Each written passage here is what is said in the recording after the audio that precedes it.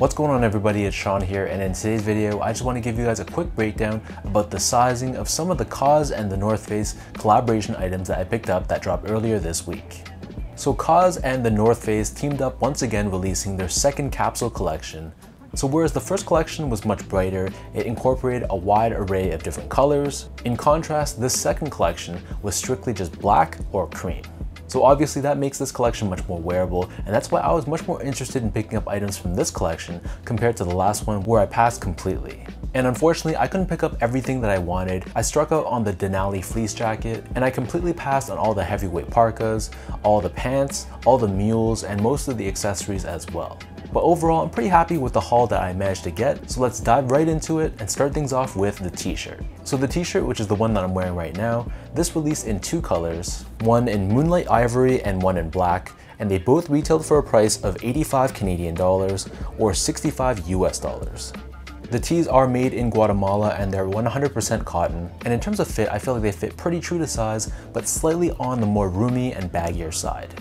So for reference, I bought this in a size large, and for reference sake, I stand about 5 foot 11 inches tall, and I'm about 185 pounds, and I'd say that large is my normal size across most brands.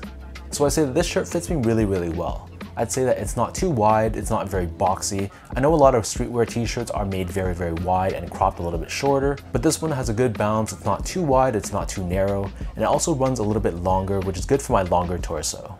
And I thought the materials were pretty decent. It felt like a nice quality cotton, and it wasn't very thin or very see-through. So all in all, I was very happy with this one.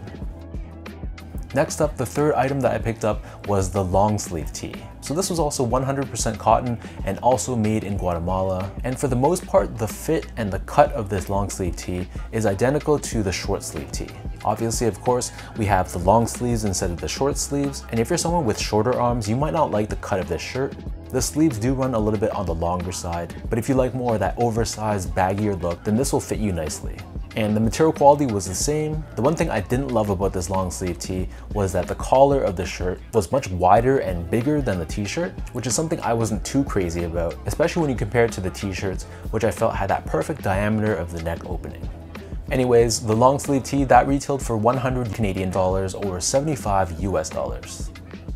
The next item I purchased was the hoodie, and I picked this up in the black color. This retailed for 200 Canadian dollars or 150 US dollars. And this was also made in Guatemala, and this was constructed out of 76% cotton and 24% polyester, giving it a little bit of stretch and softness.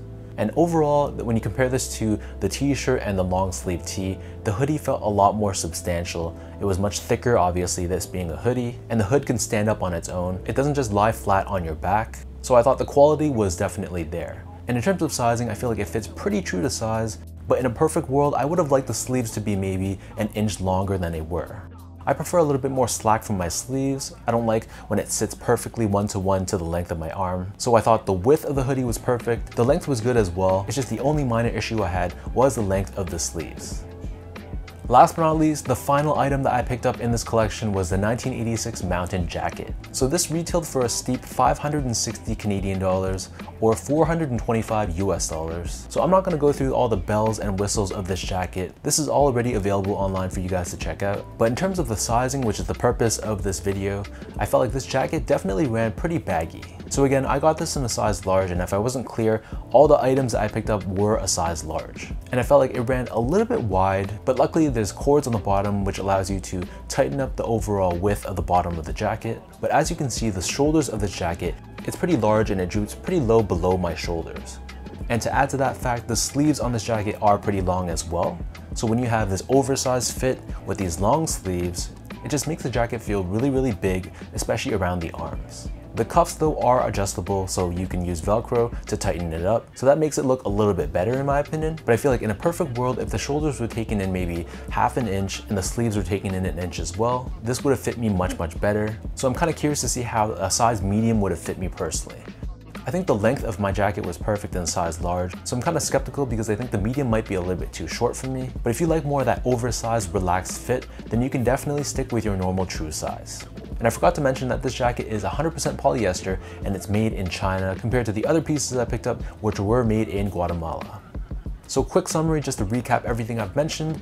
The t-shirt and the long sleeve tee definitely are true to size in a slightly relaxed way. The hoodie is cut a little bit short and the sleeves are a little bit short as well. But the width is good and generally speaking, it is true to size, especially if you're someone who's a little bit shorter and you have shorter arms.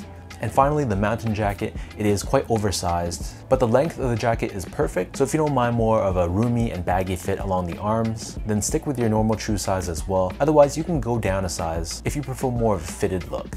So that wraps up everything I have to say about this Kaws and the North Face collection. Unfortunately, I wasn't able to pick up the Denali jacket and I just passed altogether on the pants and all those bigger heavyweight jackets as well. But hopefully this video helped you for anyone that's potentially interested in picking up any of the items that I picked up. And drop a comment down below to let me know if you guys picked up anything from this collection or if you weren't feeling any of the pieces and you passed on them altogether. If you guys like this video, be sure to like, comment, and subscribe to my channel if you haven't yet. You can follow me on Instagram at esco8. Check out my Twitter at sean.go and visit my website at seango.ca. So until next time, thanks so much for watching. Hopefully you guys enjoyed this video and hopefully it helped you in some way, and I'll catch you guys all in the next one.